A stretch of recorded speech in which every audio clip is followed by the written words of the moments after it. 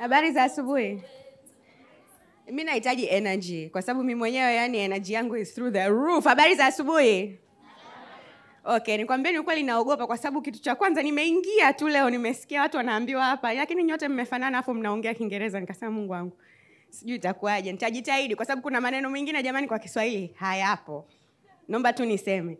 Okay, kwa jina naitwa Araika Zawad Hafsa Mkulo. Mimi ni mwana saikolojia na kampuni inaitwa Safe Space. Na leo niko hapa kwa sababu nataka sio kuwafundisha really, lakini nataka tu muelewe jinsi gani mtoto wako anahisi pale unapokuwa una mategemeo mengi juu yake na yeye mwenyewe hawezi kutimiza. Sawa? Kwa kitu cha kwanza tutaanza kufanya ni kucheza mchezo. Sio mchezo, activity, homework. Kwa hiyo leo sote tunakuwa watoto. Lakini naomba kwanza unyooshe mkono kwamba ni zaidi kama ni zaidi ya miaka 20 ambapo wewe ulikuwa una miaka 5. Kuna watoto wadogo kumbe humu ndani. Okay. Almost kila mtu. Sio? So, ni ngumu kuelewa mtoto wa miaka 5 anafikiri kitu gani. Wewe ushawahi kuwa na miaka 5 lakini mtoto wako hajawahi kuwa na miaka yako wewe. Kwa hiyo ni jukumu letu sisi kumuelewa. So, kitu cha kwanza ambacho tutachokifanya ni kuchukua karatasi nyeupe iliyokuwepo hapo mbele yenu. Tunacheza mchezo wa kwanza. Okay? Ni homework, ni assignment, sio hata mchezo. Na kabla hamjaanza kuchora, kuna sentensi ambayo nataka muikumbuke, sawa? Na mtaiona kwa sekunde 10 tu hii sentensi. Sentensi inasema, akili ya mtoto wako ni ya kipekee na hujifunza kwa kasi yake. Hivyo kama mzazi, jukumu lako ni kusaidia na kuongoza maendeleo yake. Sawa, mmeshaisoma? Nataka muikariri hii sentence. Tukimaliza mchezo nitamuuliza mtu kama anakumbuka. Usiandike. Okay, mchezo wa kwanza naomba mchore. Na dakika 5. Ataimaliza anapata zawadi kubwa. Unaona kuna watu sura zao zimewashuka. Jamani, tuna akili sisi watu wazima, tuchore hiyo. Dakika 5 tu. Kwanza dakika 1 ishaisha, zimebaki dakika 4. Tujitahidi jamani, sote tumeenda shule. Tunaweza. Tuna akili.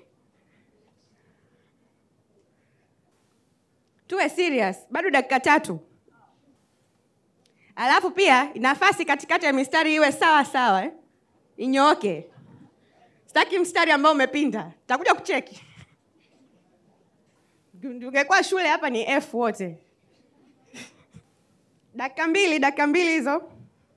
Zawadi hiyo naiona inaondoka. Unajua mimi jina langu lingine Zawadi. Tunakaribia dakika 1. Ikifika sekunde 10 naanza kuhesabu, yani kama ile Tujitahidi. Naamini sote tuna akili jamani. Na kushindani hii tu. Kitu cha kawaida hichi, kitu kidogo kabisa. Mimi nilipokuwa darasa la 5 nilikuwa naweza kuchora. Na msipomaliza leo lunch hamna.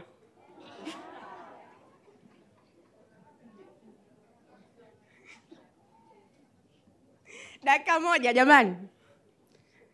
Actually ni sekunde 30 kwa sababu nimeongea sana. Tumalize mstari imekaa sawa, uhitaji ruler, uhitaji calculator, tumia tu akili. Mungu ameshakupa kila kitu. Naanza kuhesabu. 10. 9. Lunch hiyo. 8. 7. 6. 5. Jamani waambieni huko waondoe masufuria hamna lunch leo. 4, 3, 2, 1. Haya, pens down. Ekeni peni chini. Nani amemaliza? Umemaliza? Kweli? Nashuka nakuja kuona. Umemaliza kweli? Can someone get me? Amesema amemaliza. Kuna mtu yote mwingine amemaliza? Kule pia. Sihitaji hata kuiona. Na uhakika hamna mtu amemaliza.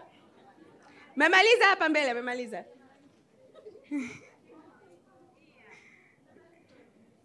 Memaliza? No. Okay. Ukweli kwamba hii ni what we call an impossible exercise, sawa? Hamna mtu angeweza kuimaliza. Lakini nataka kujua kitu gani kilikuwa kigumu yani. Kwani nyinyi, kwa hii experience. Kwa nini hakuweza kumaliza?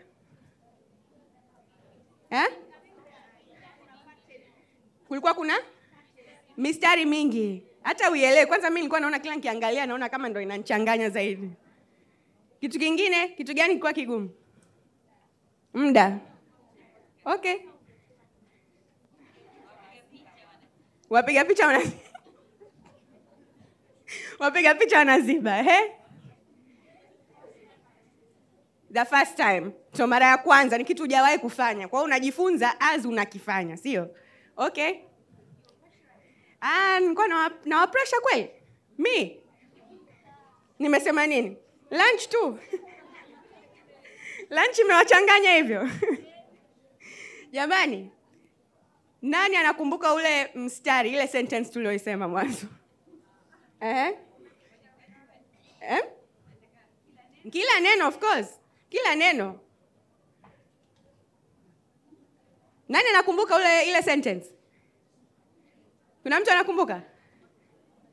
Mmeshasahau. F kwa kila mtu. Yaani F, tungekuwa shule sote tumefeli. Okay, kwa nini tumefanya this exercise? Kwa sababu kama wazazi mara nyingine tunajisahau, sawa? Kwamba watoto wetu akili zao ni tofauti na za kwetu. Na tunategemea wafanye vitu ambavyo hawaviwezi. Alafu wasipovifanya, sisi tunakasirika, tunawapiga, tunawasema.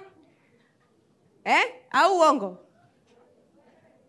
Tena kabisa na kuwaita maneno, wewe mjinga, mimi mtoto mjinga simpendi wala simtaki.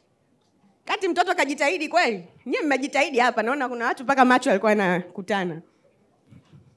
Lakini mmeshindwa kufanya kwa sababu ubongo wako haujajengwa kufanya kitu kama hichi. Na ubongo wa mtoto mara nyingi haujajengwa kufanya vitu ambavyo tunawategemea wafanye.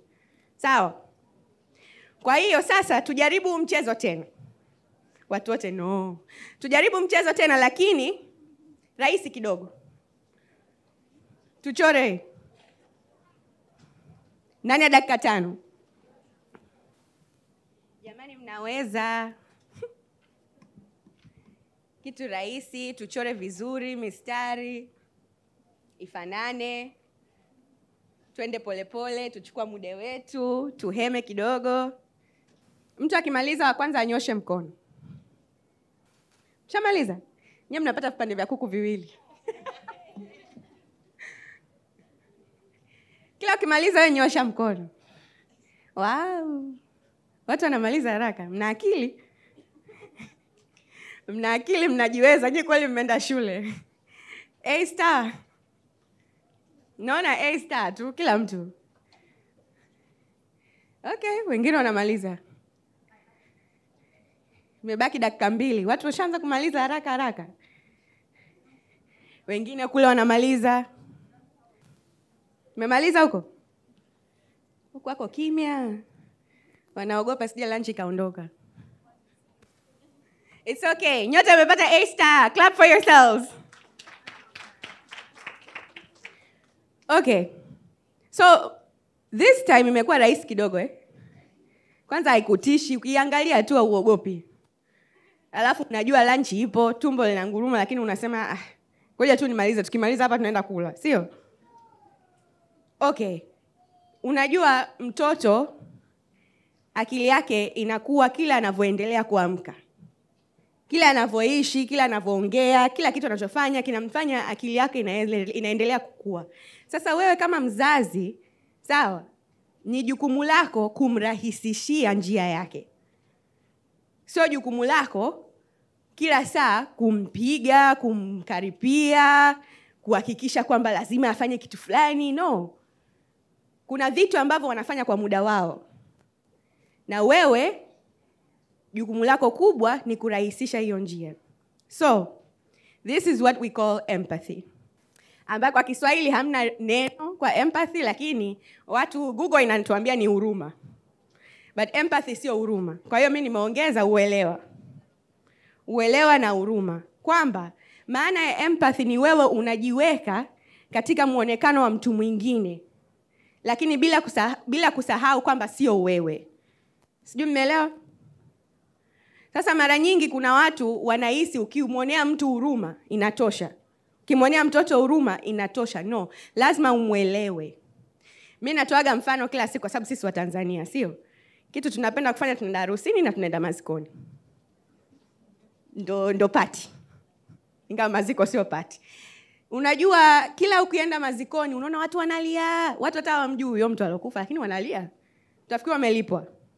Na mara nyingi utakuta wale wafiwa, kila mtu akienda kuongea naye ni kwanza kumwambia usijali, mpango wa Mungu, manake sijui, yani kuwa strong, kuwa nini. Lakini unajua ukweli ni kwamba hamna mtu aliyokuuliza. Hamna mtu aliyokuambia kwamba anataka kuambiwa kwamba huu ni mpango wa Mungu, haujui maumivu yake muda ule. Hiyo ni huruma.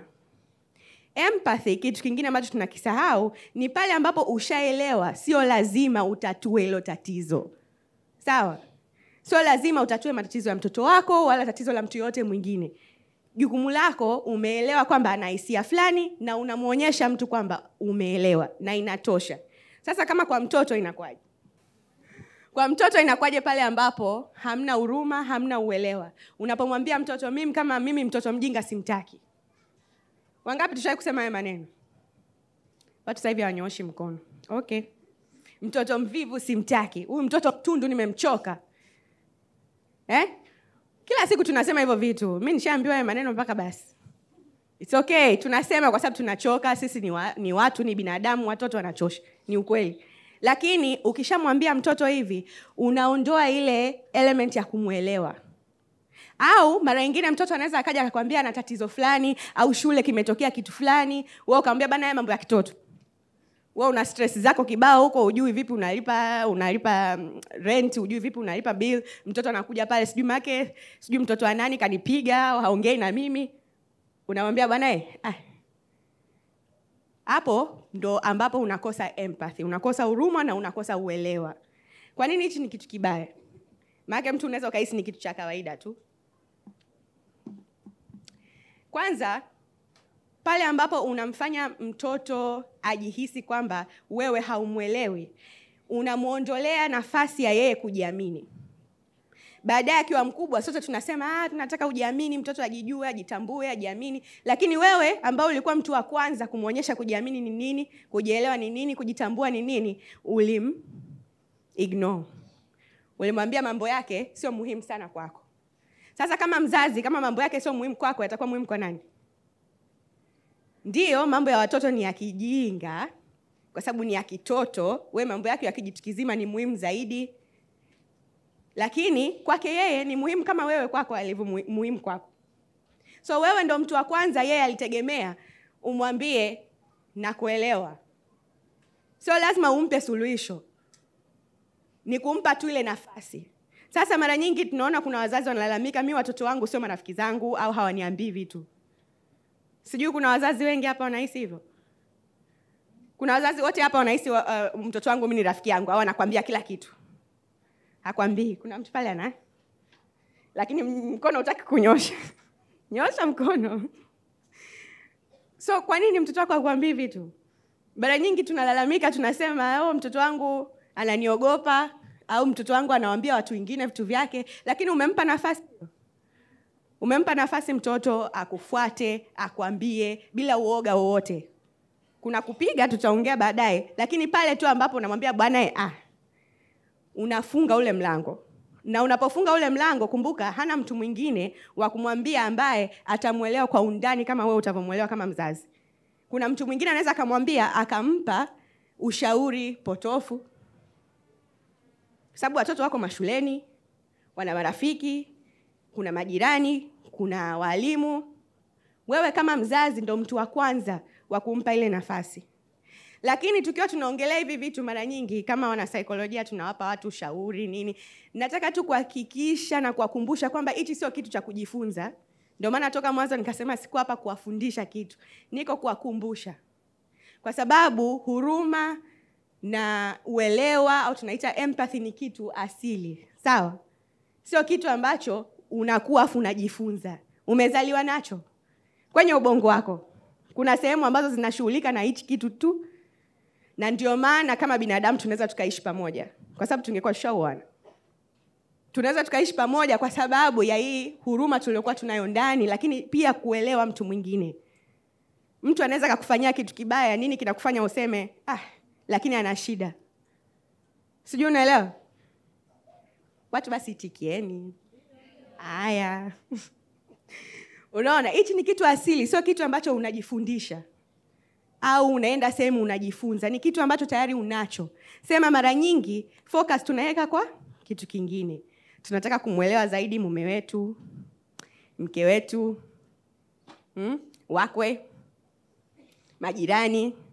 Yule mtoto anakuwa mwisho kwenye kuelewa. Kwa sababu ni mtoto. No, mtoto anachukua vitu vingi sana. Kila siku zinavyoenda anachukua vitu. Wewe mwenyewe hata hujui. Mtoto anasema kitu unashangaa, "Hey, kasikia wapi?" Kama mtoto wa miaka 3 probably kasikia ndani. Lakini tunasahau. Ninavyosema empathy ni kitu asili na nimesema kiko kwenye ubongo wako tayari. Unajua umeshakuona mtoto wa mwaka mmoja akimwona mtoto mwingine analia? Anafanya nini? Anaenda kumbembeleza. Anajuaje kama yule mtoto anaumia? Ndio hapo ninapokuambia kwamba hichi kitu ni asili. Mtoto akishafika miaka 2 inavuka sasa kuelewa mtoto mwenzake, anaelewa mpaka hisia za mtu mzima. Ndio utaona kuna watu wengine watoto tu hawawapendi. Ameingia tu ndani ya nyumba mtoto anamkimbia. Au kuna watu wengine watoto tu wanampenda. Hawamjui lakini unamhisi tu huyu mtu ana furaha. Au huyu mtu anaumia. Kwa hichi kitu tayari tunacho. So, kwa nini ni muhimu kwa wazazi kuonyesha huruma na uelewa kwa watoto wako? La kwanza, unawaondolea watoto wasiwasi na huzuni, na sio kwa leo tu. Sawa? Sio kwa muda huu. Paka anavyokuwa mkubwa, unaondolea chance ya watoto kupata magonjwa kama anxiety na depression. Which kwa Kiswahili sijui yanaitwa nini. Naomba nikwambie ni ukweli. Lakini msonono na wasiwasi uliozidi kupita kiasi, anxiety. Sawa, haya ni magonjwa ambayo kwa sasa hivi dunia yetu ya leo watu wengi sana wako affected. Lakini sisi culture yetu hatusemi, hatuyazungumzii, lakini ni vitu vidogo vidogo tu toka mtoto alivyokuwa mdogo unaweza kumsaidia epukane na hivi vitu. La pili, unamzuia mtoto asiingie kwenye matendo ya uhalifu.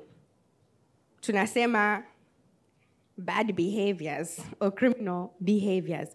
Pale niliposema mwanzo, wewe ukishamonyesha mtoto huruma na uelewa, ina maana kwamba wewe ndio unakuwa mtu wa kwanza katika maisha yake ya kumwambia matatizo yake.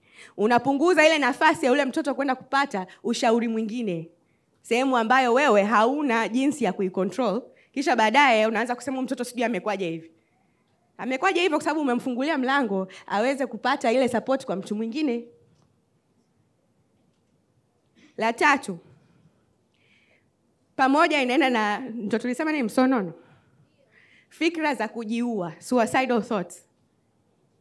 Tusipokuwa karibu na watoto wetu kihisia na kuelewa hisia zao, anakuwa na risk zaidi mtoto ya kufika kwenye stage ya kutaka kujiua au hata anavyozidi kuwa mtu mzima.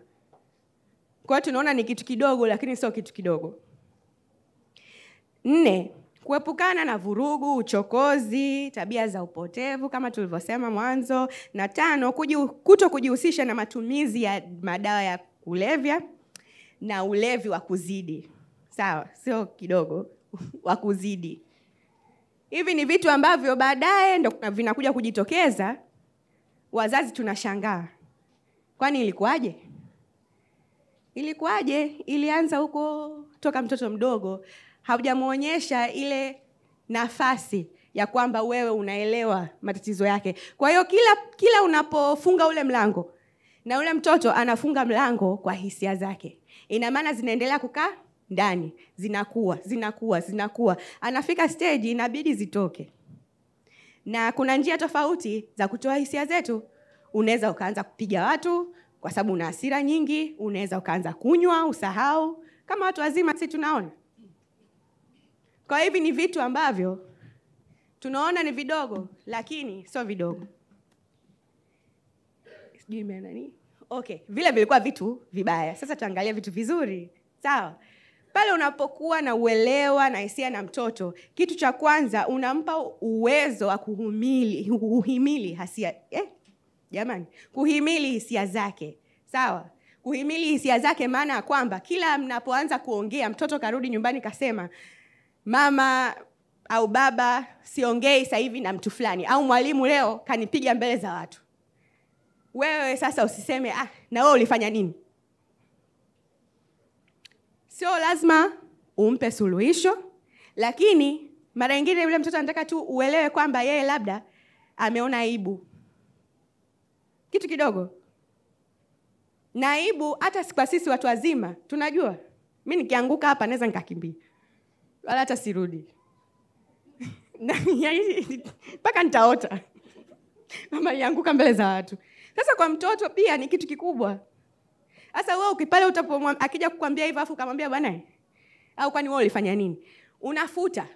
Unafunga ule mlango ya yeye kujieleza. Kila mnapokuwa na haya mazungumzo, unamruhusu mtoto ajenge pia tunaita vocabulary, yani list ya maneno yanayoelezea hisia. Kwa hata anapokuwa mkubwa, badala ya kunyanyua mkono kupiga mtu, anajua jinsi gani kujieleza. Nina hasira. Hicho sio kitu rahisi unajua kusema. Mtu ukiona hasira kitu rahisi kusema ni kuongeza sauti au kumpiga mtu. Kwa nini kitu kigumu kuzungumza hivyo? Kwa sababu hatujalelewa kwa njia ambayo tunazungumza kwa haya maneno. Ninaona aibu. Nimeumia. Kitu kigumu kusema kwa mtu mwingine, inatoka tu vingine. Kwa hiyo kila tunapozungumza na watoto kuhusu hisia zao, tunawajengea hiyo vocabulary. La pili, afya ya kujiamini na kujithamini. Kwa sababu anaanza kujitambua, anaanza kuelewa kwamba hichi ni kitu cha kawaida. Chochote ninachopitia, nikimwambia mzazi, hanifanyi nihisi kama mimi mtu ajabu au sijiwezi au mimi mjinga. Anaelewa kwamba hii ni pati ya kuwa binadamu na pati ya kukua. Hata watoto wakishaanza kufika age ya kubalehe, kuna vitu vingi sana vinaendelea nataka kusema, lakini umemjengea hiyo nafasi. Umefungua mlango ya yeye kuweza kukwambia, ni ule mlango wa empathy. La tatu, umaarufu wa marafiki, kwa sababu mtu kama anaweza kuhimili hisia zake, ina maana huyo ni mtu ambaye ni mzuri kukaa naye, kuzungumza naye, kwa sababu sio mara tu akakulipukia, mara tu akakupiga. Ni mtu ambaye anaelewa watoto wenzake. Kwa hiyo hii pia inaondoa vile tulivyoviongelea kabla, msonono, kutokujiamini, vyote hivyo. Na vinaanza mtoto akiwa mdogo, lakini akiwa mkubwa ni effect kubwa sana kwake. Kwa sababu anakuwa na confidence ya kusimama sehemu kama hii, kuzungumza na watu. Anakuwa mtu ambaye watu wanampenda, watu wanamkumbuka. Kama kuna opportunity, mtu anamkumbuka, napenda kufanya kazi na mtu fulani. Hatuna watu hapa kazini tunatamani sijui tuwafanyeje.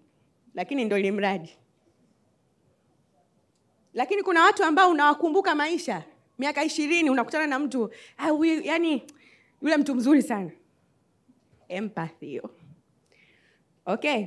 Mtu ambaye anapenda shule, ukiwa unaongea na mtoto kiasi hicho, kwa sababu unajua hisia zinatuzuia pia kuelewa kichwani. Kama mtoto ana stress sana na hana njia ya kuzitoa, kama mimi nilivyokuwa niwafanyia ile assignment. Imagine mtoto ndio yuko kwenye examination room, ndio yuko anafanya mtihani, afu anahisi vile. Si anaona maruerue tu. Akirudi F kapigwa.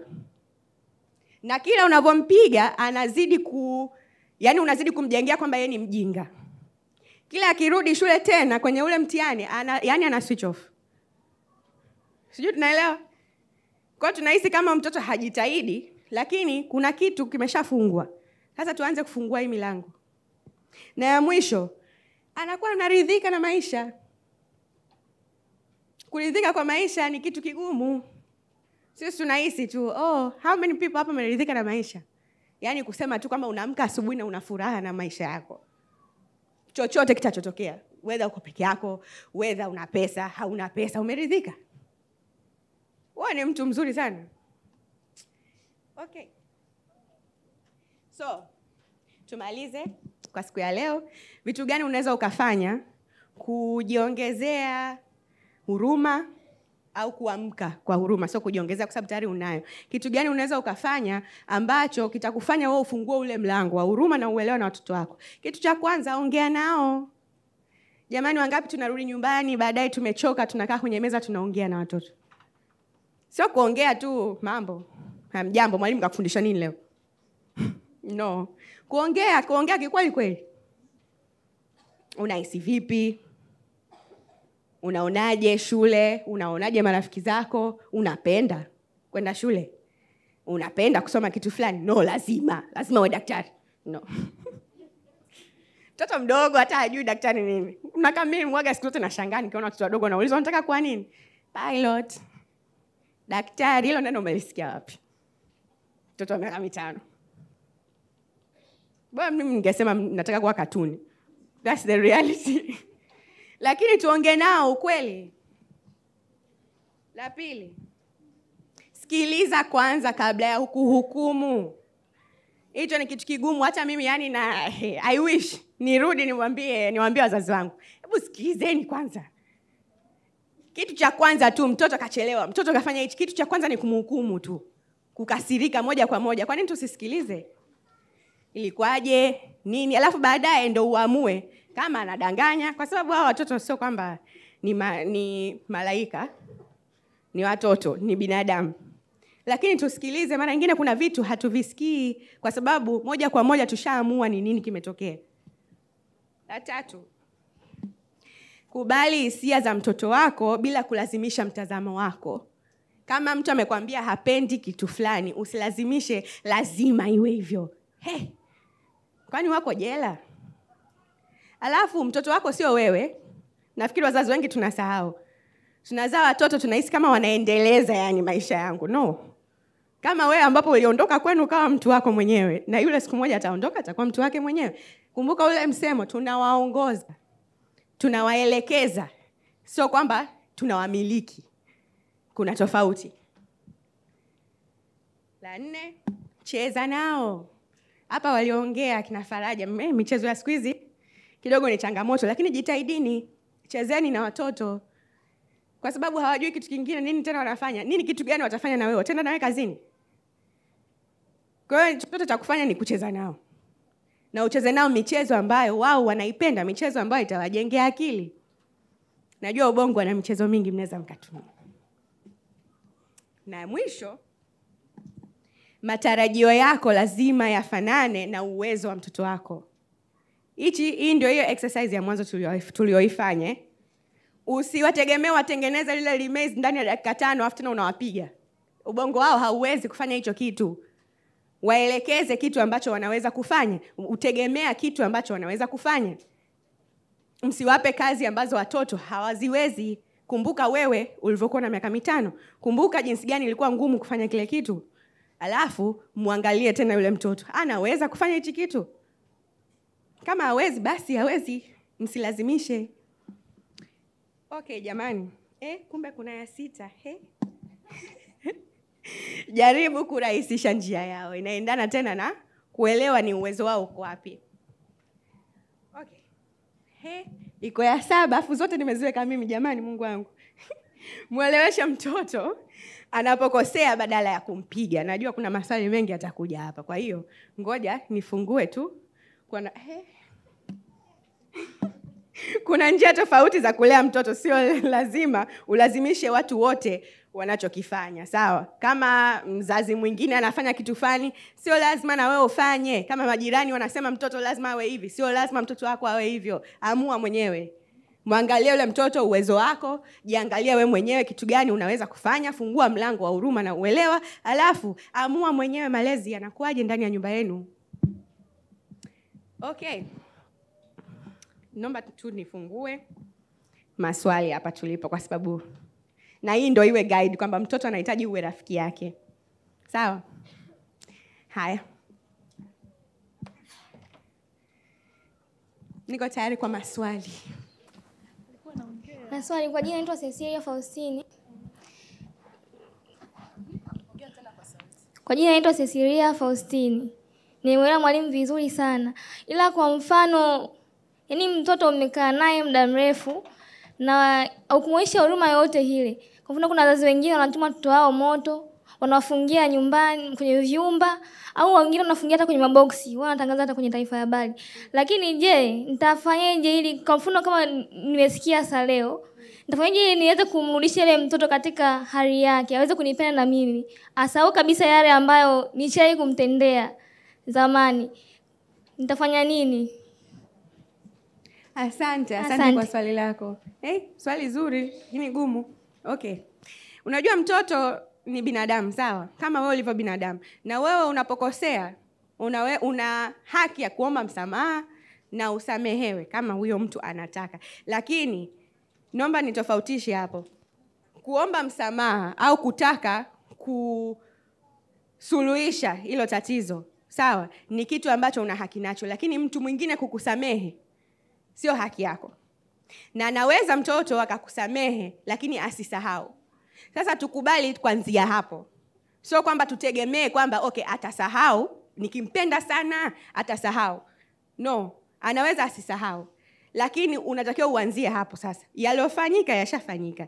Ni jinsi gani unaweza kuendelea na yule mtoto pale ambapo unaelewa kwamba anaweza akawa sasa anakuogopa. Anaweza akawa sasa hakuamini tena.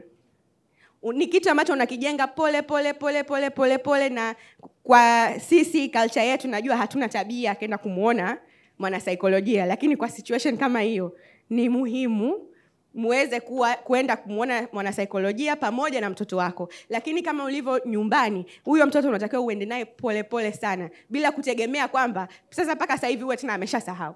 Au miaka 2 tena imeshapita, miaka 3 imeshapita. Sio lazima kwake kusahau wala sio lazima kwake kukusamehe kama mzazi. Kwa sababu kuna kitu ambacho kilishafanyika kimeshamuumiza mtoto huyu. Sasa ni upendo wa hali ya juu na kuweza kuelewa kwamba huyu mtoto yuko kwenye stage ambayo anahitaji mtu ambaye atamuonyesha kwamba hawezi kufanywa hicho kitu tena. Anahitaji mtu ambaye atampa mazingira ya usalama kwenye maisha yake ili umuanze pole kwamba unajua tunasema kuna tofauti ya forgetting and healing. Kwamba pengine asisahau lakini aanze kupona kile kidonda ambacho alichokuwa nacho. Sijui kama hapo umenielewa. Tumejifunza mambo mengi na nadhani walio wengi watakubaliana na mimi kwamba watoto toka wakiwa tumboni wanakosa hii empathy. Sasa tufanye nini ili kuweza angalau kidogo kupunguza hii athari kwa watoto ambao wamekosa empathy toka wakiwa tumboni au mpaka wakiwa na umri mdogo? Asante. Unajua uzuri wa mtoto na ubongo wa mtoto ni kwamba unaendelea kukua. Sio? Kwa hiyo kuna vitu ambavyo sio kama mtu mzima, kama kitu amekosa ni ngumu kubadilisha. Sawa na anaweza kujifunza labda lugha kirahisi zaidi au anajifunza vitu kirahisi zaidi. Sawa na anavyojifunza tabia mtoto. Anaweza mtoto mpaka miaka 5 amezoea kitu fulani, mambo yakabadilika, ana-adapt quickly. Unless ni kitu tunasema trauma, ambacho kuna dada pale alikiongelea, ambacho yani ni kitu kikubwa kilimtokea kama kufungiwa kwenye box. Hivyo vitu vigumu kidogo. Lakini kwamba kama ni amezaliwa na najua kwa culture yetu mara nyingi ndo hamna hicho kitu, sio? Kwa hiyo sio kwamba ndo basi tena, yani nafasi imeshapotea, opportunity imeshaondoka. No. Ina maana kwamba unaweza ukaanza popote pale. Anza leo. Kama huo mlango ulikuwa umefungwa, anza leo. Na usitegemee kwamba yule mtoto arespond au yani aendelee na wewe kwa sababu tu umeamua kwanza leo na yeye akujibu inavyotakiwa. No. Kwa sababu wewe sasa umeshafunguka. Na ule mlango unaufungua. Hasa kwenda nao tena pole paka azoee. Maana mtoto labda ameshazoea kila akiongelea kitu anapigwa. Uwezi tu kaanza leo kwa sauti ndogo ukasema basi niambie. Ataona kama yani leo sasa yani anakuwa yani kama umemwekea mtego fulani hivi. Umeona? lakini unaendelea kama ile consistency niliongelea. Unaendelea hivyo hivyo polepole, unaendelea kufungua huo mlango, unaendelea kuwa yani kama unampapasa. Kwa sababu akili yake inabadilika kila siku.